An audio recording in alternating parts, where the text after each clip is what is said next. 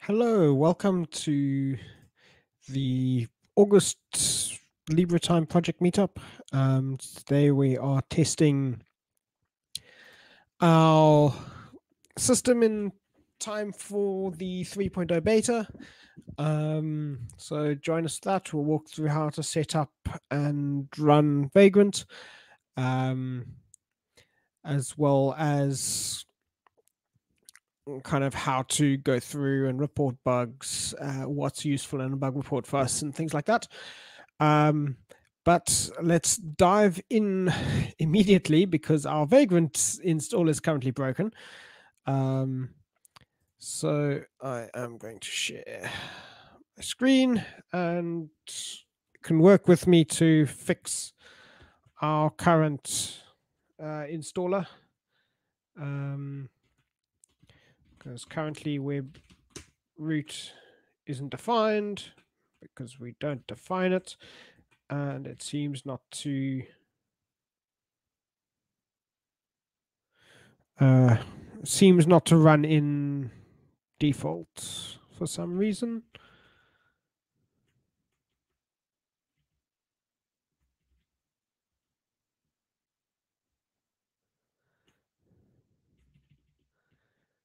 User share airtime should be the default. Why is it not?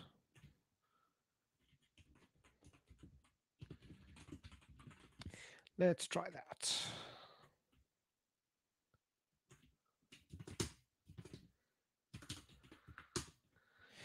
So Vagrant can be installed using our docs on the website. So sudo apt install Vagrant or such like. The documentation is on the LibreTime wiki or on libretime.org/docs/vagrant on the website. There's a step-by-step guide to getting Vagrant installed. There we go. And how to use either VirtualBox or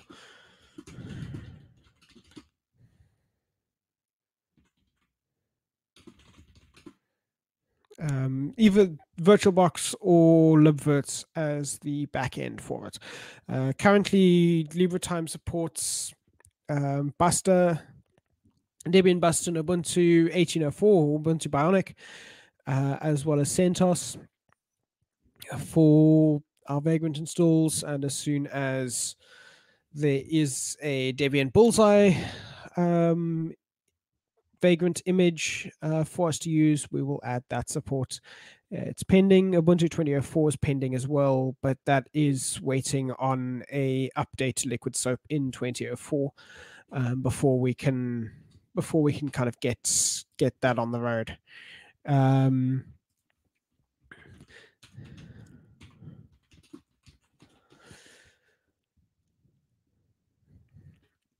But okay, so you can, once you've got Vagrant installed, Vagrant up Debian-Buster will create a Debian Buster install and allow you to run it like that. Otherwise, Vagrant up Ubuntu Bionic will spin up an Ubuntu Bionic box for you, and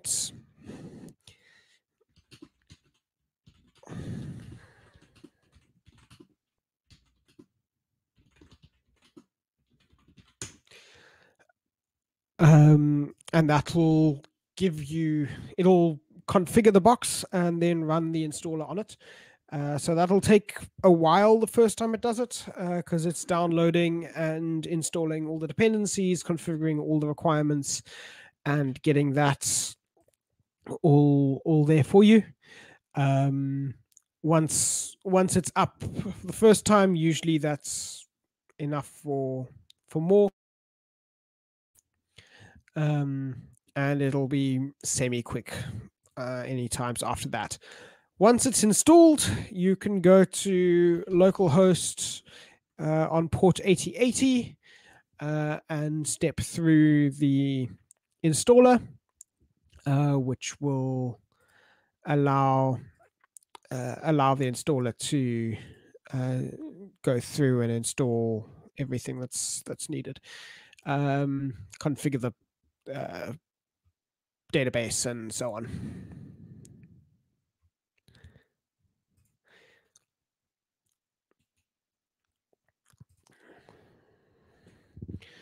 Right.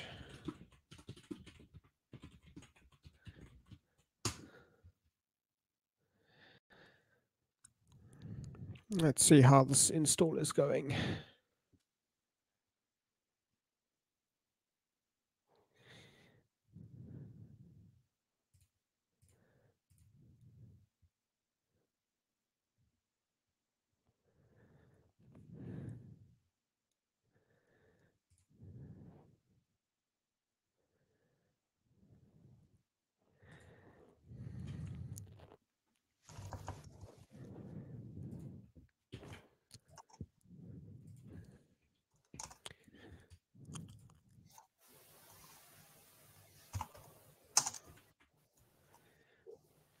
Cool.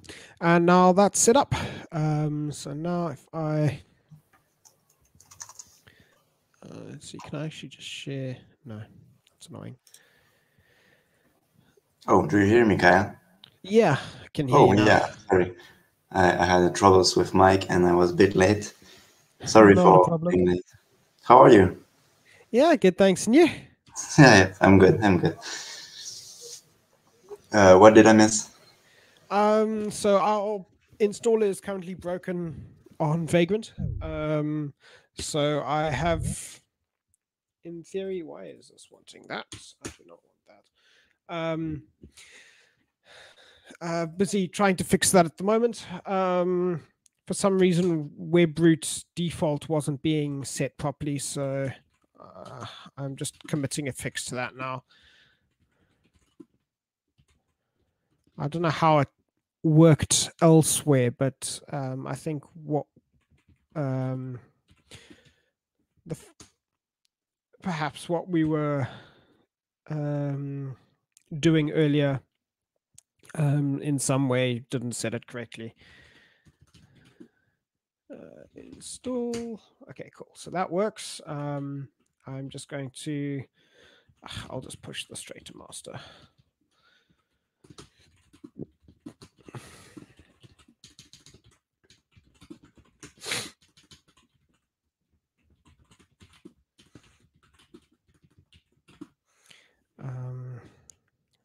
Fix default web root.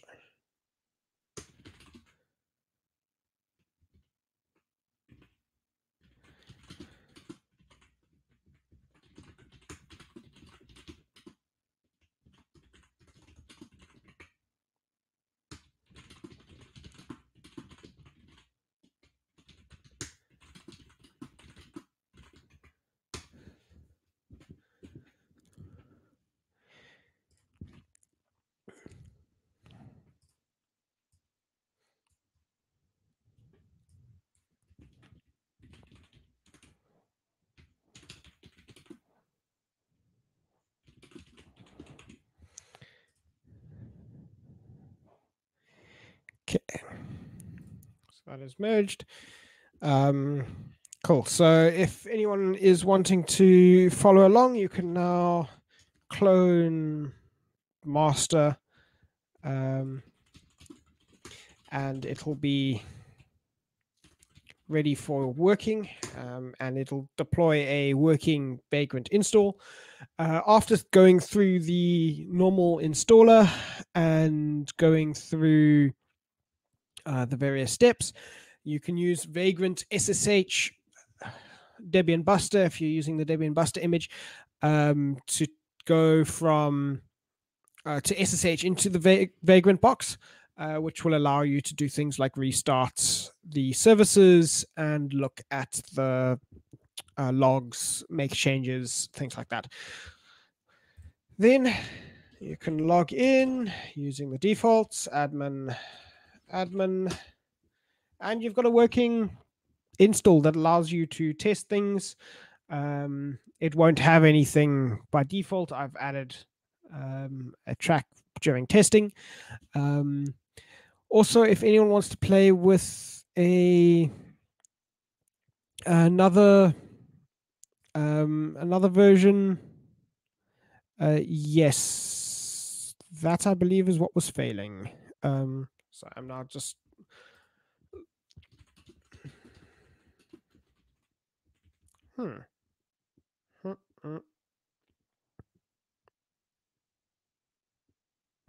sorry, I'm just I'm sure I pulled that.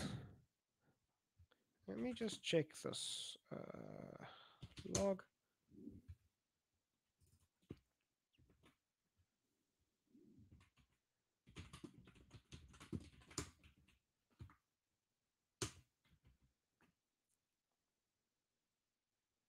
Okay. Yep. For some reason, I hadn't pulled your fix there. Thanks. I'm going to revert the pull request or the merge I just made because that is revert.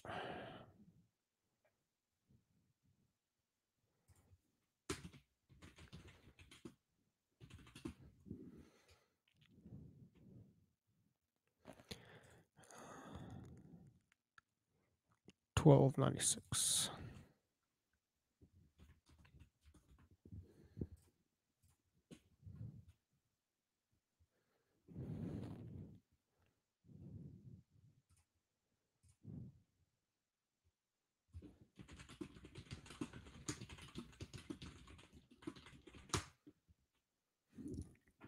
Cool. And as you can see, well, I suppose you haven't seen my terminal. From the terminal, you can rerun the installer multiple times. It'll just update what's there and the changes.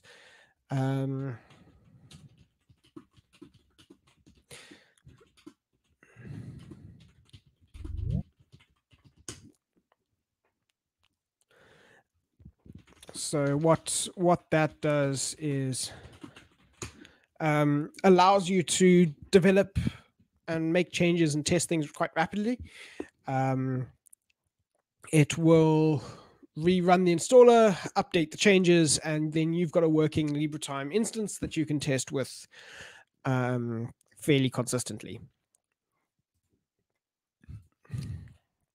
Alrighty, so let's dive into what makes a good bug report. There's several things that are very useful in a bug report, which we have a template for. So if we have a look at the issues, I should have set this up better.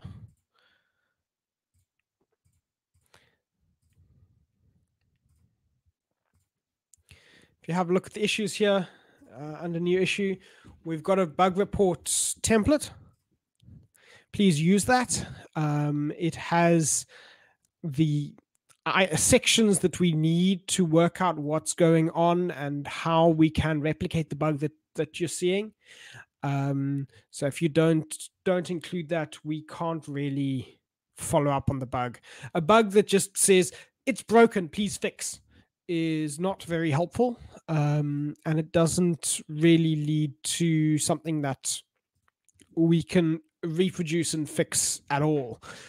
It'll probably just result in your bug being closed. So first things first, please describe the bug. What is it? How do you get there? Exactly what are you seeing that shouldn't be happening? Then how do we reproduce it? How do we go from a base install image, usually we'll go from Vagrant, to the error that you're seeing? Also, please give us the expected behavior, i.e. what should be there. What should the thing be doing so that we've got a test case that we can implement in CI so that this bug doesn't happen again. and a clear way of seeing when we fixed the bug as well. Then the other useful things that we need is what LibreTime version are you running. If you're running a older version of LibreTime, it could well be that the bug has already been fixed. For example, the install issue I've just been fighting with for the last 20 minutes had already been fixed earlier in the day. Had I pulled the new version, I would not have had an issue. Then the installation method, what operating system it's running, how you installed it, and if there's any particular details about your setup that you think are relevant. If there's screenshots or the client, any client details that are particularly relevant. And then in additional context, things like logs are helpful. So if there's any immediate things listed in the logs, so that is things like under var log airtime, Zend, the Zend log, or the airtime analyzer log, or the Piper playout logs, or the Piper liquid soap logs. Those are all things that are important to see and to do to reproduce the issue. It helps us diagnose where and what is there, and what we can do to get that working.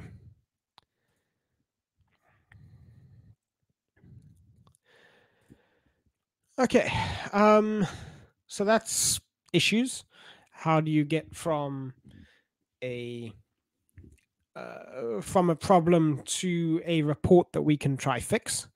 So I guess the rest of this session is just up for experimentation, playing around, seeing what we can break, and hopefully having a fairly solid 3.0 beta by the end of it that we can release in the next couple days.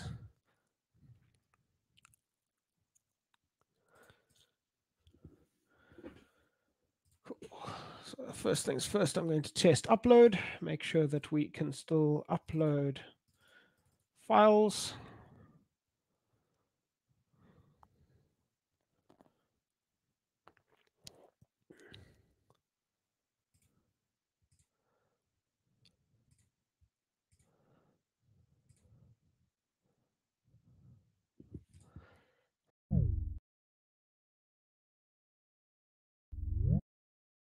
Is on.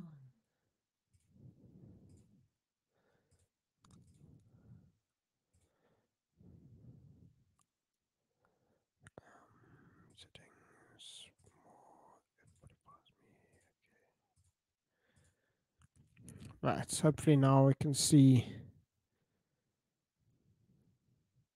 my screen. That's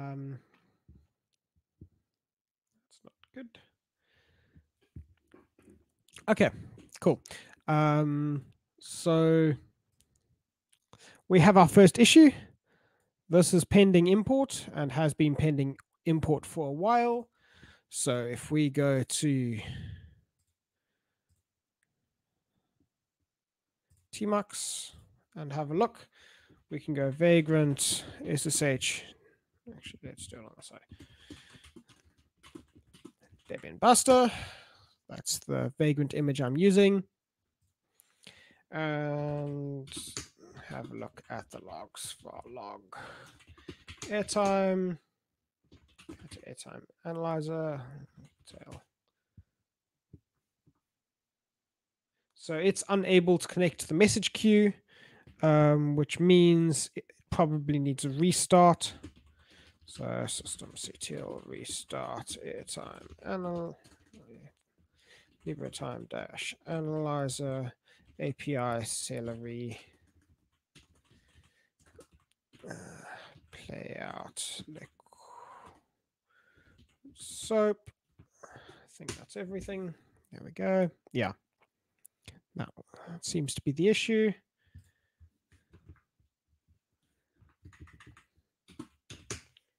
There we go. It's received the file and it's replied that it's been analyzed correctly. And if we go back to, I wish I could just share one in-time monitor. Go back to Firefox. It has now successfully imported. Cool. So something to note there, don't forget to restart your services if you reinstall or run provision again in Vagrant. It is important as a way of tying things together and making sure that everything is consistent in what it's doing. Cool. So let's dig into tracks. The audio player works and pops up and starts playing, which is great. I can edit. There's no track types. I think those are settings.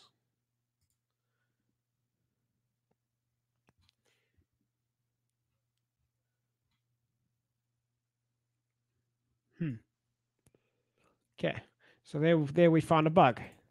Our track, we don't have any defined track types at the moment, because we don't have any in here, and our documentation doesn't actually mention anything about track types. So let's report a bug. Go to LibreTime,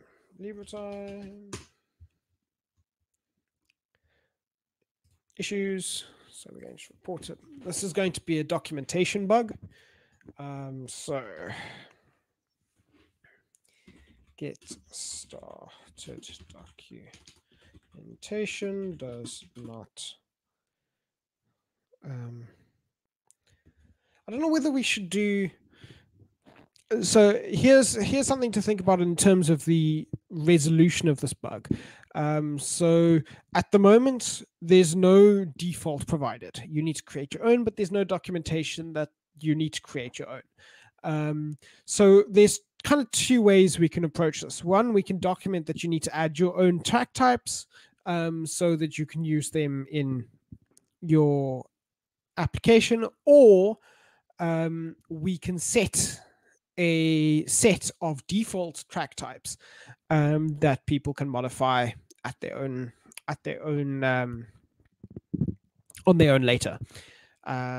So I'm just going to describe the bug as I see it, and in the discussion of this bug and coming up to a resolution, we can decide which of the two ways we want to go about it. So track types, track type list is empty and on default install. So clear description of the bug.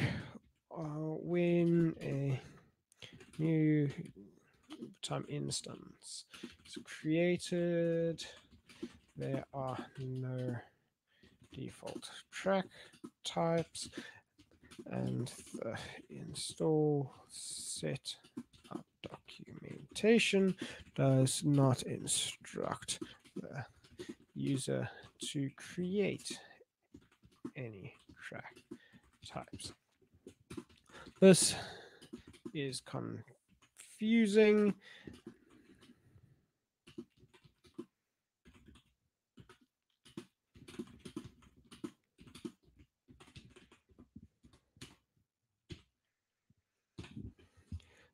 Cool. You settings.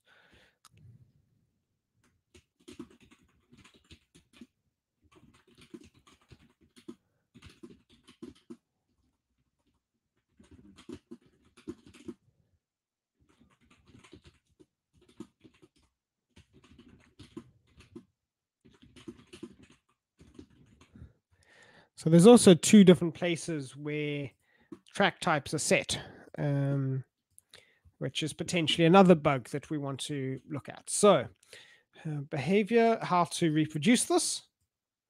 So number one, create vagrant machine using and buster. Okay. Step through install and restart components. Then we upload, log in and upload to upload track. So here's a place that you can see this issue straight on. So see track type none.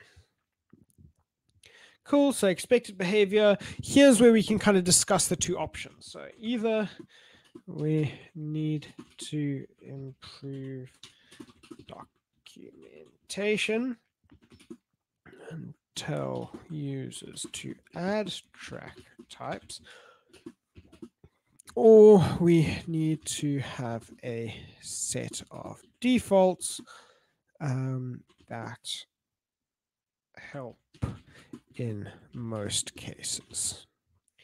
LibreTime version, in this case, it is head. So it's FF. I'm just going with a git commit. If you are using a versioned install, then you can use that too. Give us that version. Installation method. This is Debian Buster.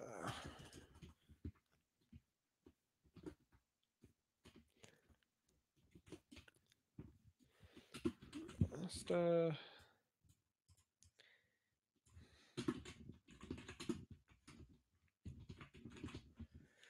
Cool. There's no other details. There's no screenshots applicable. Client's not needed, and there's no other logs. Cool.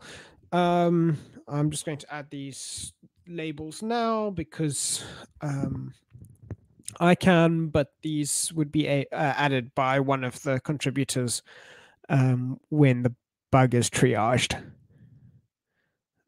So we want this in, yeah, it's all the ones we want. So we submit the new issue, and there we go. It's there. We can deal with it and look and handle it there. Cool. So let's add some track types. Music, MUS, visibility enabled. Save and show.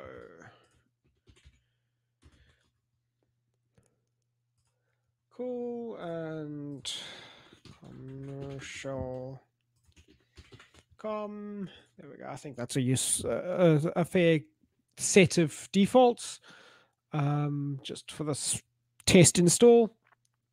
So now if we have a look and go to one of these, try edit it, we can select a track type, and that's obviously music.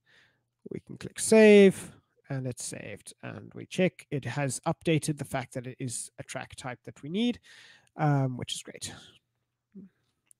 Save. So that works. We can edit, we can upload tracks, we can edit the library, and we can create track types. The other setting I would like to do is set the default track type.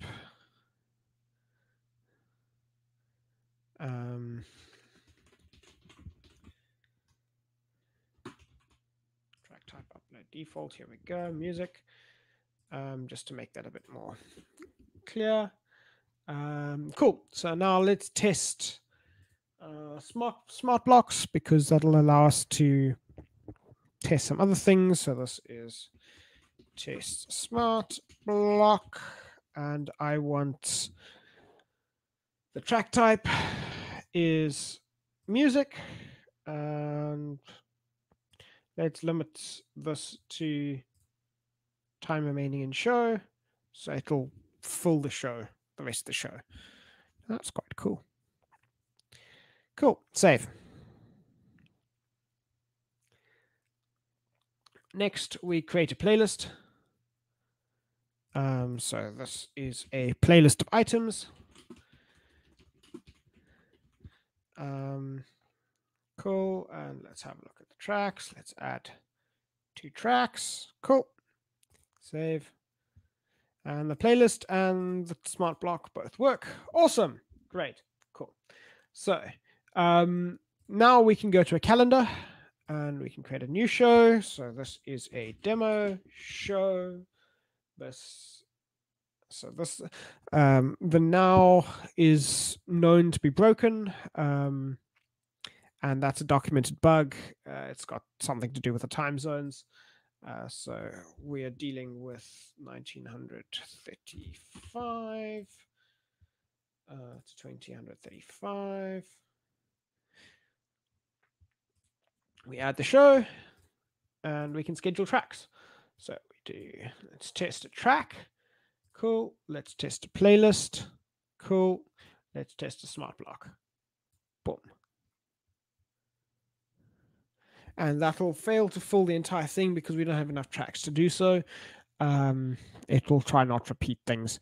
But they all add themselves to the show. Cool. And in about 20 seconds, that should start playing, and we can test whether that plays out. Okay, let's have a look at our settings. So we are using our default streaming. We haven't configured any master source or show source, but that should all be there. There we go. We can now test that things are working. So localhost 8000. Thank you, Firefox. We can test. We've got playout. Great. Cool.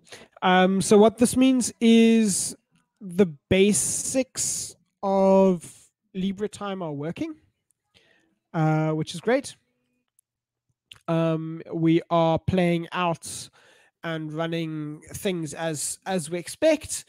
Obviously, there are more bugs and things, how we do things, just because that's the nature of software. There's always going to be bugs.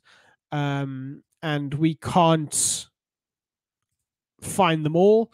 I think there's some problem in software development that any line of code or any piece of software is guaranteed to have at least one bug in it. And any piece of software can be reduced by at least one line. Therefore, it follows that any piece of software can be reduced to a single line, and that single line will have a bug. So what that means is there's always a bug queue of things that we need to look at and we need to work through. Currently, we have 147 bugs or issues open. That doesn't mean all of them are bugs, but a fair majority are. If we filter by bug, 58 are, have that tag, and we need to obviously try fix those. Some are things that aren't really or are going to change, maybe are a lot of work to implement, but they're still things that are priority and need dealing with, as well as the fancy new features that we would like to implement and handle. But yeah, that kind of covers the majority of what I wanted to do with this, and talk about kind of how do we test LibreTime? How do you go about creating bugs? How do you go about testing LibreTime for yourself? And maybe it's a way that you can get involved with LibreTime as a developer, as a contributor, by all means, we are always looking for more contributors. The to-do list never gets shorter. It only ever grows. So if you are interested in getting involved, you can join us on Mattermost or Discourse. So chat.libretime.org or discourse.libretime.org. If you want more details, you can go to libretime.org/contribute, and that'll give you a list of ways that you can contribute to LibreTime.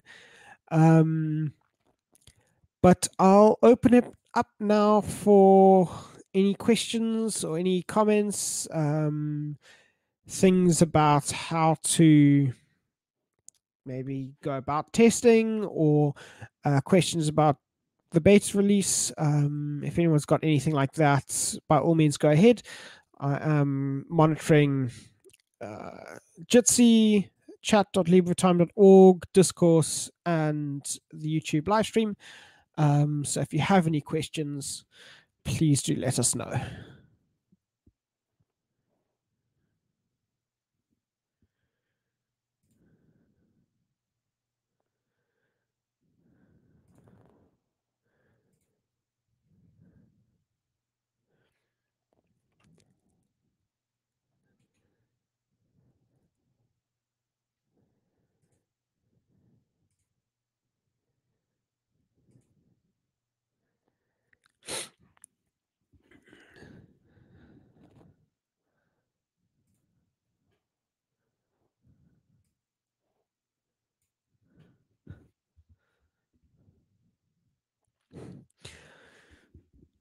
Alrighty. Then before we end off, there is a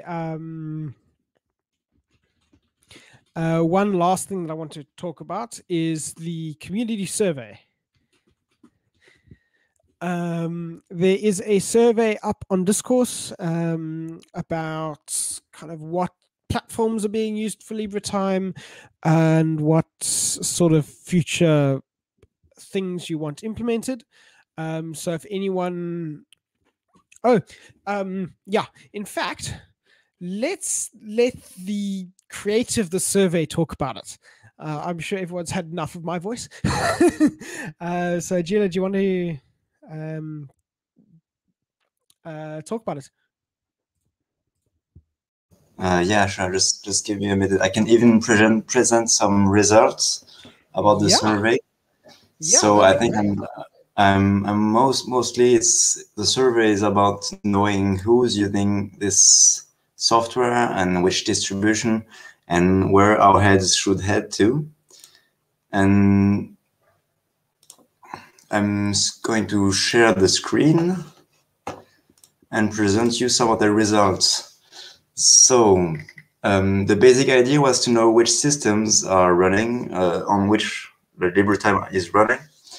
And the base of this whole survey was, should we remove sys5? And we're missing a lot of participation. We already have like 20 participants who gave their opinion and voices. And here is some part of the result. So mostly people are installing LibreTime on Ubuntu. And we have some left person still on the old end-of-life version of Ubuntu. And we are mostly all up to date to the latest version of LibreTime. Regarding to the system, that was the main question I had at the beginning of this survey. And I'm confident that we can move to dropping sys5 and using only systemd. But this is also, we need some more participants to have a better idea, even though there is a lot of topics and papers and posts on the internet that really suggest to move to systemd and not to stay on sys5. Another question we had, and we are still looking for some participants to know better, because we want to know whether the person installing this LibreTime instance platform are IT persons or are just random person who doesn't really can handle properly a command line interface, a terminal. And so most of the answers we have now are really saying that we are talking mostly to dedicated administrators who knows how to work with installing a software on the server. So this will help us on reducing some work we have to do to make it easier for a person not really confident with using a command line interface. And at last, we talked about whether we should embed a telemetry system in LibreTime.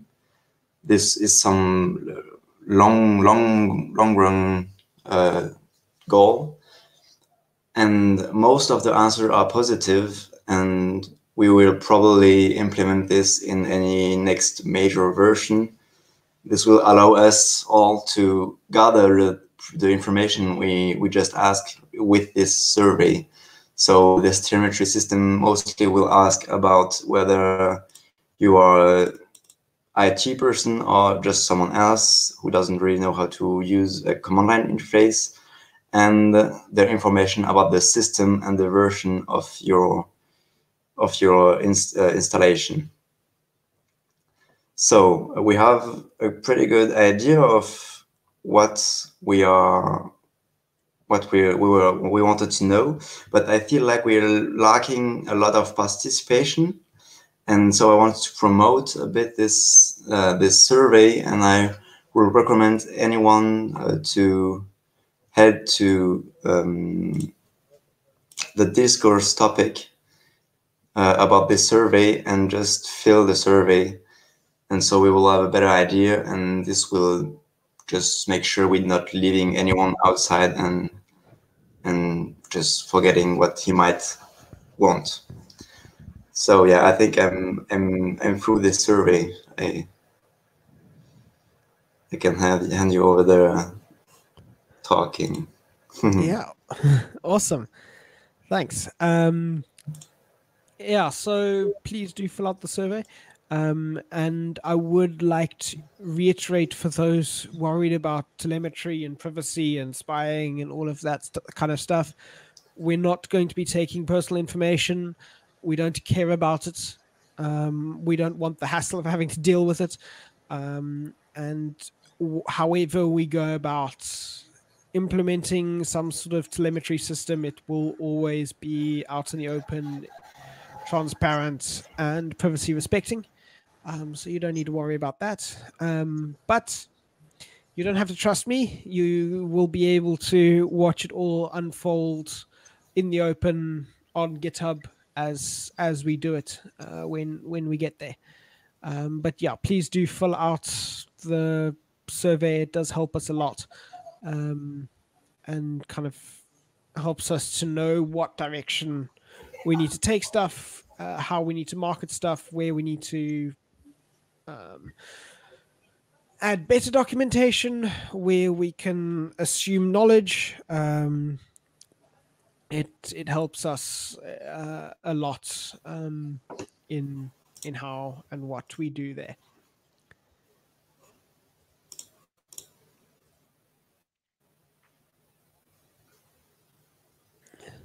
Awesome. I think that's pretty much everything. The other topic I had on the agenda was the next meeting.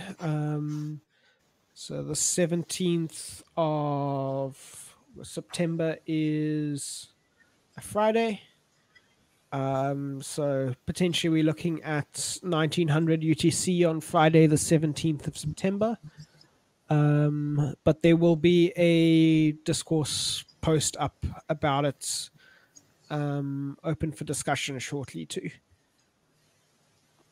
I know we're middle of the summer and most of the people are busy doing something else, but I was wondering whether we had some input about the other maintainers, whether they will be present or have some more time regarding LibreTime. Yeah, so Rob, I think actually meant to be here tonight, but is busy. He's also stuck kind of in the middle of summer with kids and everything like that. So would expect that his involvement will probably pick up as summer dies down and people go back to school and things go back to a bit more of a normal rhythm. And I haven't heard from Lucas lately at all, so I'm actually not sure what he's doing, or whether he's available at all. Okay.